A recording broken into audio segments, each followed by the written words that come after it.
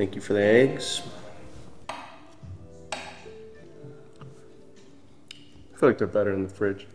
Like once they're ripe, I'd rather eat a cold banana. Something refreshing about it. Let's rock and roll. Today's second workout. It's Wednesday, which means on my split, it is leg day.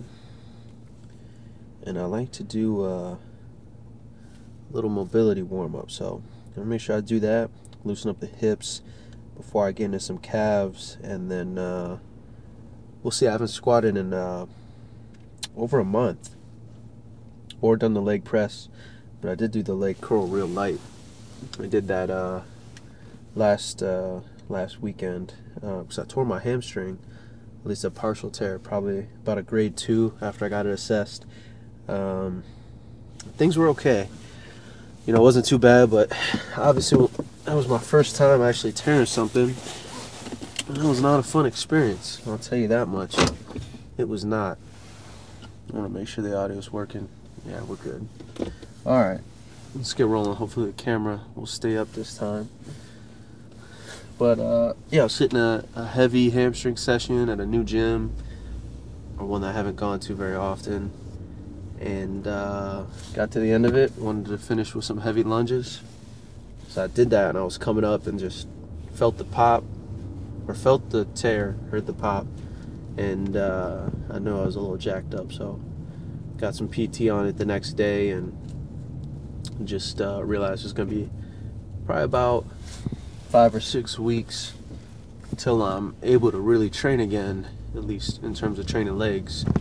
Which brings us to about now. It's about 5 weeks since that happened. So just been diligent. It forced me to refocus on mobility more so than I have had it in the past. Freaking accurate, man. That's the top of the microphone hitting the windshield.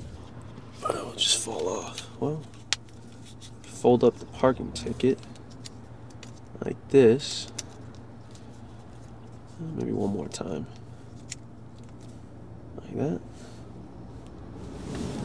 And I wedge that in here like so. As long as that stays up there. Alright, let's get back to it. With yesterday's vlog, I know I mentioned, where the energy can come from. And that can still be there. At least I look at it like it can still use that when you're training through an injury, but it's got to be within the confines of smart training that isn't going to get you injured further, because you really don't want to be out of the gym. That's kind of the last thing you want. So then it's if it's severe enough you need to see a PT. You see a PT, do their exercises to strengthen it, and take the recommended time off of the heavier movements, for that muscle or that area of the body, until you're able to work back up. And that's exactly what I've done. So today will be the first day going through bigger movements. So I'm just gonna pace myself a little bit, keep the reps higher, 12 to 15. Make sure I can feel out a full range of motion. And then on the exercises that don't involve my hamstring, of course I'm going to go hard. So I'm looking forward to those for sure. It's a little bit more of a direct lesson to pull from the chapter I was on today in the book Never Finished. It was on, well, I'll start with this. I've heard this quote before. This wasn't what was in the book, but it's how you do anything is how you do everything. And reading, of course, Goggins was a little more coarsely put, I guess, if that's one way to say it. He's basically, if you're half-assing things, you essentially become someone who just half-asses life. That's how I put it. So any task you commit to, if you're gonna do it, there's way more power in doing it right. And I think that's very true, because not only do you look back and you did the job right, so you don't need to do it again. But then the other side of it is the pride you have. You gotta, and I think that's kind of the core of what he was getting at. You gotta have pride in your own work and the things you commit to. Because if you put in 100%, I think that builds a lot more confidence, and I've noticed that. And it's the harder path. It's not, the cruise control, but not only does it pay off in like the result of what you're doing at the time, it's probably going to be better, but then it's going to work on you as well. It's kind of like another quote I try to remind myself from time to time, which is, your work works on you more than you work on it. So think about that. Your work works on you more than you work on it. The things you commit to doing every day, what you put effort into, has a greater effect on your character, and your discipline, your willpower, than it may have on what it is you're actually doing. So I think some good ones, good frame of mind, especially when it comes to training. You got a session in front of you, you got the workout to do, you know what to do. You may not want to do the calves or the abs or the cardio, you're supposed to, or you may want to kind of cruise through it. You're like, I know I'm supposed to do cardio at a 10 or 11 pace on the, whatever machine, but I'm a little tired today, so maybe I'll go 7 or 8. Or maybe you stick to that level you're supposed to do, and maybe you can't make it all the way through the way you'd like to, but then maybe you back down if you're like, okay, I can't push any further. Or maybe you keep it there and you figure out a way to push through, even if it's not with the best efficiency, so you won't find out unless you just stick to it and commit. And I think that's a very true thing. So before I get to the gym, I want to wrap today's talk up with effort, because that's kind of what these things are all hitting at. Only you control your effort level, that. So when it comes to, I'll get asked from time to time, like, oh, what supplements should I take, and kind of the extra stuff outside of the simple training and sticking on a diet, right? Supplements can help. I think one of the most beneficial ones is creatine.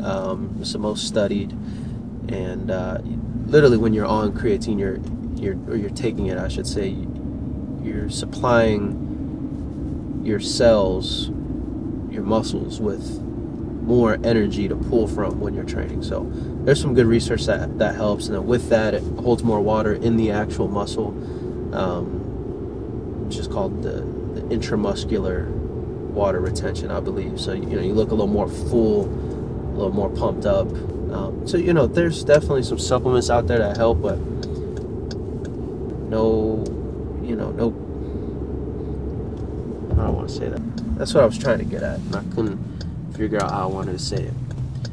The difference in going into the gym with a focused and determined mindset versus not, that difference in your results is going to be a heck of a lot greater than the difference of training on supplements or not training on supplements.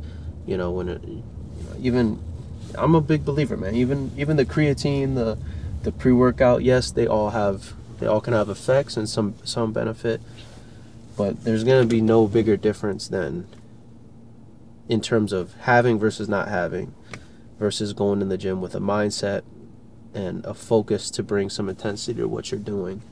I'm a big believer that nothing is going to beat that. So on that note, I think it's a good spot to end. So effort is the word for today, for sure.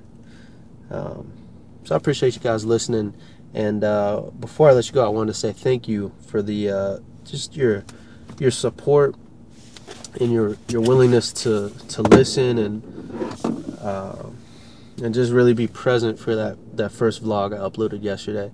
I'm still reading through some of the comments in there, and man, it's just special to me to know that some of you guys connect with the message, and I appreciate the heck out of you guys for coming back to the channel, and I'm glad we can connect on the channel too. So hopefully I know some of you guys have mentioned it. Hopefully one day we can cross paths. It'd be pretty cool to meet some of you guys in person. So just wanted to give a real thank you to you guys for that, and just know I'm rooting for you guys too. So I'm gonna get in here, crush some legs. I'm gonna catch you guys tomorrow. Thank you for watching. That was another little morning. What do I know? I'm just Merc.